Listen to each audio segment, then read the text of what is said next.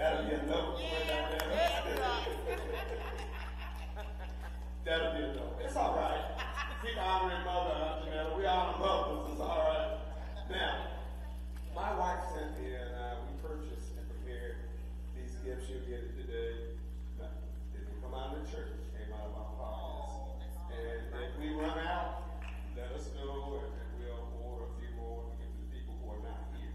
So the key is you got to be here today to get one. Everybody understand? Amen. Yeah. Amen. So as she passes them out, y'all smile at her now. Because, you don't know what our day was like yesterday. You know, we had the funeral, then we had to go to Franklin County, then we had to make all these bags. And they're good bags. They got double handles. Handles you can hold from the middle, and the handles you can strap on. You can take them at Harris Teeter and put your groceries in them. Because we want you to have something that you'll remember. And we put those we put a little something in there. You always like to get a little something in the bag, so a little something in there. Somebody say amen. Amen. Y'all give Mother Murrill a hand.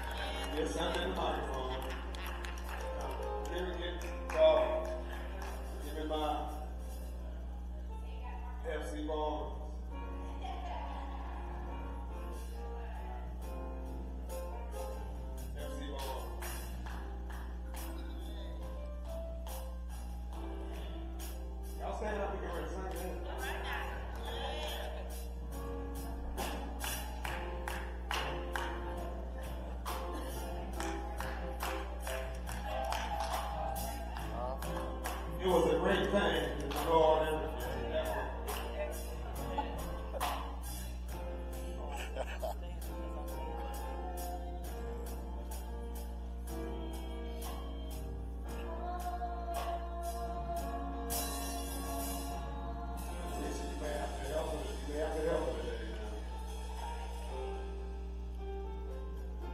Charles, it was a great thing.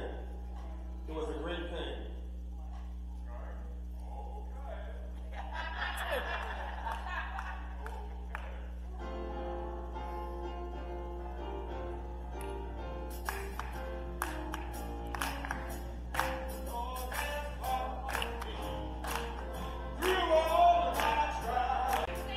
And when I failed him, he didn't cast me away. He stood right by me through all of my troubles. When I was lost, he didn't let me go astray. Come on, Cynthia.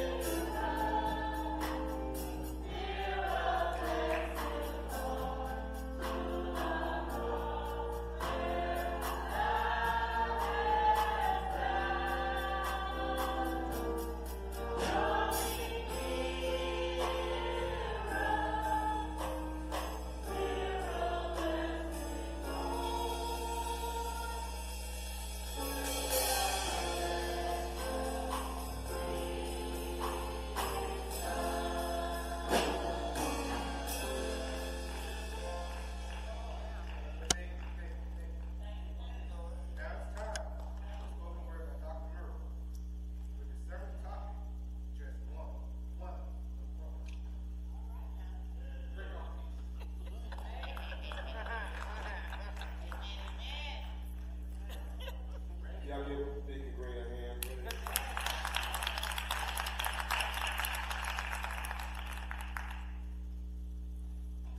We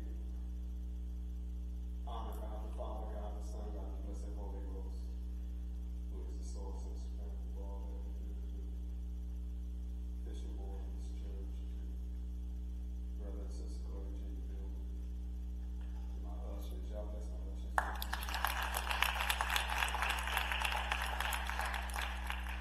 love my ushers. I kid you not. To my videographers, Brian, the whole thing.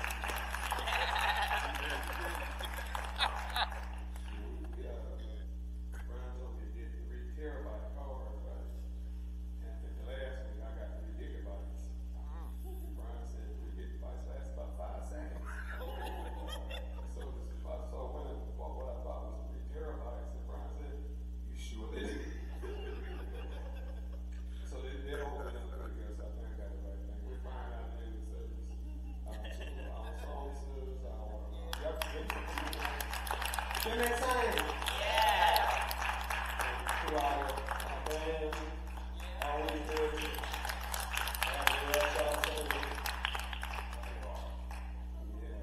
Pastor Duncan played that thing, don't he?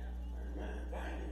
In the name of Jesus. And Charles, wish me y'all give him a good number before you they try to call me a couple times. Give him a good number before you give me that number.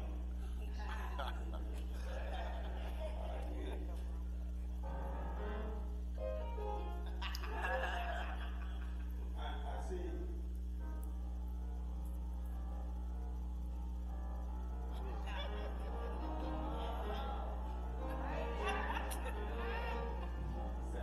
Is that a new?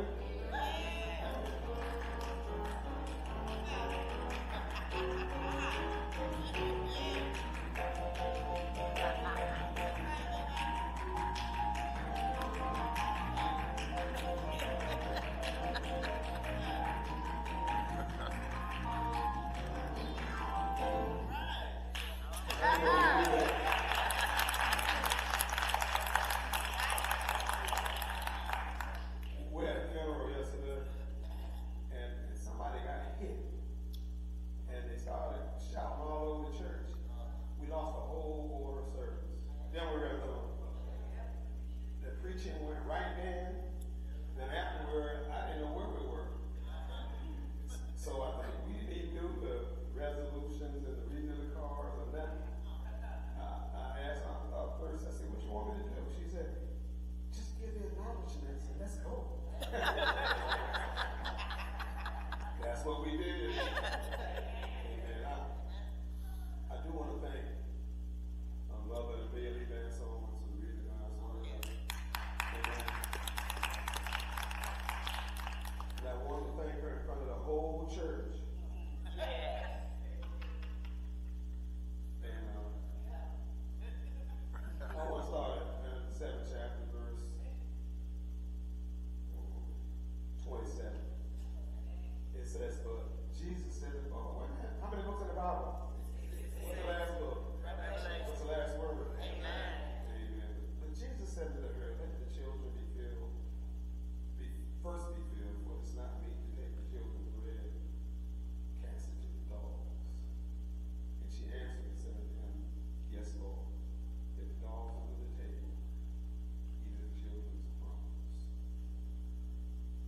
And just for a little while, I want to talk from the subject of just one little crumb.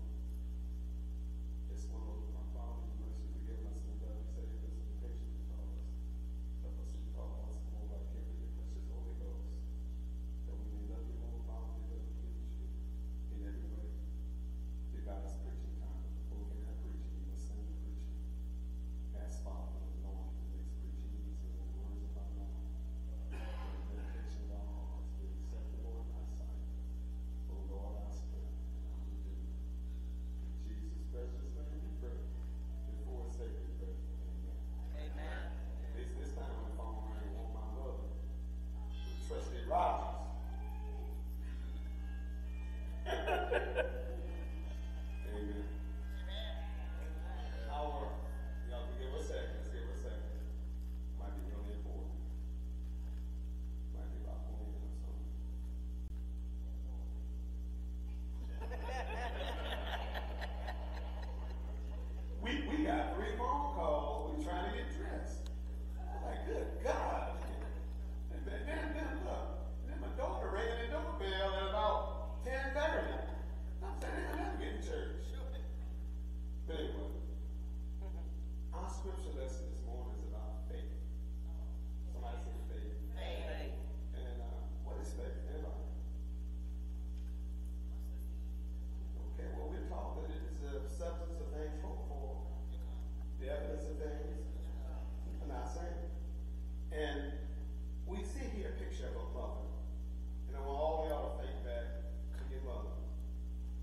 someone that you love very much. Which could be a father that's raised you, your sister, your niece, and your nephew. But there is a Syro-Phoenician woman, a Gentile, a Greek, a stranger to the commonwealth of Israel, an alien to the covenant of promise. Yet in spite of all of that, the bottom line is that she was a mother. Her being a mother is a common denominator. We all know mothers. We all have shared the love of a mother. And the thing here, this woman was concerned for the welfare of her daughter. You know, and she done tried all her folks, all of her gods, all of her doctors, all of everybody she could think of to get some help for her daughter, and nobody could do it. And Teresa, you understand that. Bryce is sick, and you need to give him some help. And you're going to go wherever you need to go to get that boy help. Yeah. How many of y'all been there? Got a sick child or a sick husband or somebody that you love. All of us have loved somebody. Yeah. Or you wouldn't have been in here. And she heard good news that this man who had the power to cast out demons, since nobody else could help, she chose to take her problem to Jesus. She recognized her daughter's condition as a problem. The demonic influences on her daughter as a problem. If we would stop giving the devil the victory and recognizing that many of the problems and conditions that exist with our children today are a result of demonic activity. Drug and gang condition. Our home communities and schools all being violated by demonic activity. And it's no wonder our kids are worse off than we used to be. They smoking and drinking. They're being situated in the midst of abusive environments. They're replicating what they think is normal because they've been around it all their lives. And instead of calling it what it is, we try to remove the guilt of sin by calling it a sickness. Yes. And I'm not just talking about physical ailments, spiritual deficiencies, emotional disorders, mental deprivations. I've seen young people so coked up that they give the appearance of being held captive by a demonic presence. They just sit there glassy-eyed and looking around and not even trying to learn anything. And so I'm not sure what was actually wrong with this child. But I do know that her mother recognized it was more than a physical thing. She knew her daughter needed a power greater than any man could give. And there's only one real source of that kind of power. She lost interest in her Syro-Phoenician God. Why? Because her God could not, did not, and would not be able to get the job done. When your God can't get it done, time to get a new God. When your man can't get the job done, time to get a new man. When your woman can't get the job done, time to get a new woman. But here we're in a situation where they needed to find a God with a proven track record. She had already been there and done that, and her child condition, not only did it not improve, but it got worse. She heard of Jesus, whose power was beyond that of mortal men. Jesus, whose power was far above that of all her Greek gods. And she went to Jesus for help. Now, don't get me wrong. Sister Robbie, I don't really know if she knew what Jesus really was. But she knew the folks she was dealing with could not help her. It's disgusting. And the scripture didn't really make it very clear that Jesus even responds to this woman the first time or the second or the third time she called on him. But she kept on calling, crying out for help for her daughter, a desperate mother, and she wouldn't give up. And see, the thing is that, you can't pray for 30 seconds. Sometimes you got to get down on your knees, have a little talk with Jesus, tell him all about the troubles. Sometimes you got to go in your secret corner. Sometimes you got to sweat bullets as you talk to the Lord. This ain't the Santa Claus thing where you make your Christmas list, put it in the mail, and pretend it's going to the North Pole. Right. You got to have a relationship with God. But this woman, she kept pressing on and calling out and following them for as long as it took. She refused to take no for an answer, believing that Jesus was the solution for her problem. And I'm asking you today to think about it. What a model for persistence. What a model for being steadfast, unmovable, always abounding. What a model for patience and endurance. What a model for commitment. What if we were to exercise that kind of faith?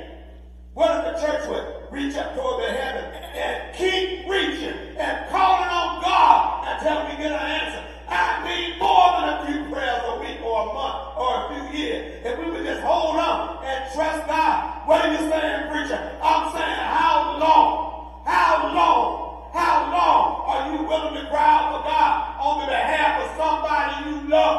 How long are you able to lift up the people that you care the most about? How long will you stay on your face before God Almighty, knocking and asking and seeking? I don't mean 5 minutes, 30 minutes, an hour. The point is, if you want to receive anything from God, we need to ask and keep asking. Seek and keep seeking. Knock until the answer comes, however long it takes. And even though Jesus stopped and heard her plea for mercy and deliverance for her daughter, her prayer wasn't immediately answered. In fact, Jesus said, no, I won't do it. And after coming such a long way, after explaining the situation, Jesus said no. And not only did he tell her no, listen to this now. He called her a worthless dog.